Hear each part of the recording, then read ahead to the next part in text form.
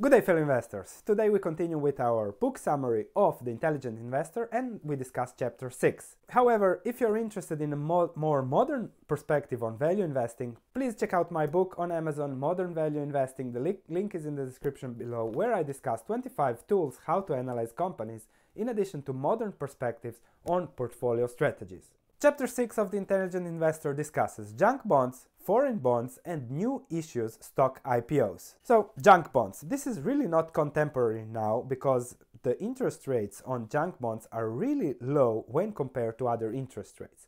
So, there is huge risk because those interest rates expand and there is little return because you are not going to risk that much for investing in junk bonds. Let me show you. This is the US high yield effective yield, and you can see that now it is at 6.11%, but in 2016 it went to almost 10%.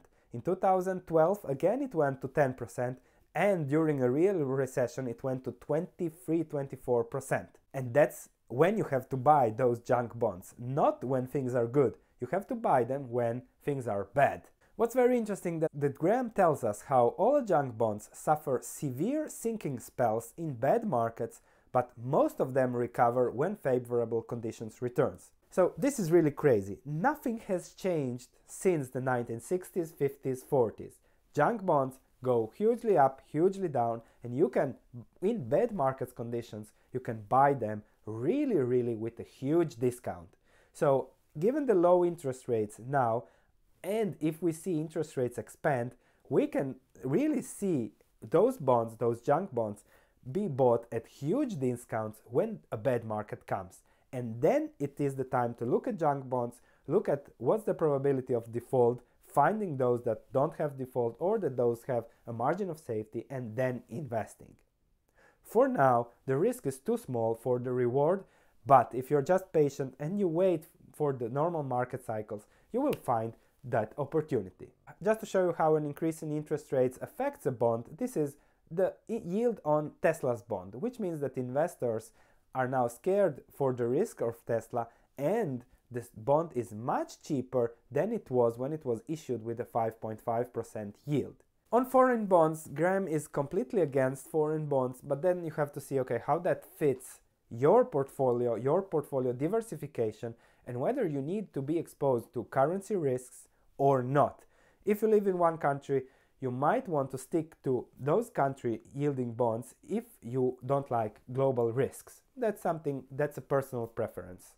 And foreign bonds are different than foreign stocks because a business is a business and the bond has much more risks because all those risks are fixed, like currency risks, interest rates, etc., etc. So keep that in mind. Now, what about IPOs?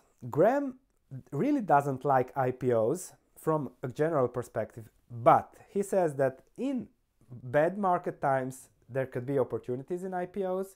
Then when the bull market, somewhere in the middle of the bull market, then IPOs are fairly priced, and in the late stages of the bull market, IPOs are extremely overpriced.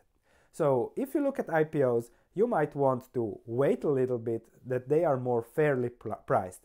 And that's what we have seen happening with Snapchat.